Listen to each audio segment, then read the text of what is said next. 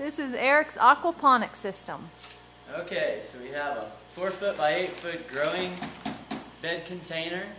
It's mounted pretty flat right now. It has clay rocks in it for a growing medium, and this is just a plastic that kind of just to keep the light from getting to the water, because it'll create more algae if it's directly. So this kind of just shields the light from creating too much algae in there. But so we have strawberry plants growing purely hydroponically, and then our growing lights. These are metal halide lights, running 18 hours a day right now to grow.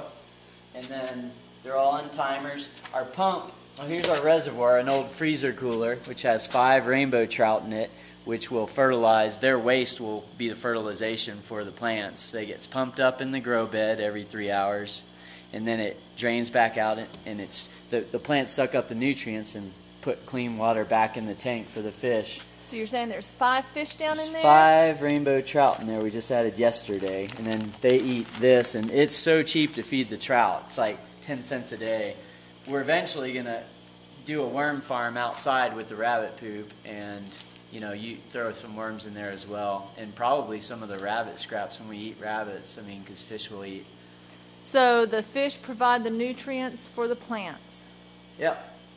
And then the plants clean the water and put the clean water back in, and then we have an aerator that just aerates the water. You need plenty of oxygen for the fish and the plants. The plants, is the more oxygen in the water, the better. Part 1. Kill it.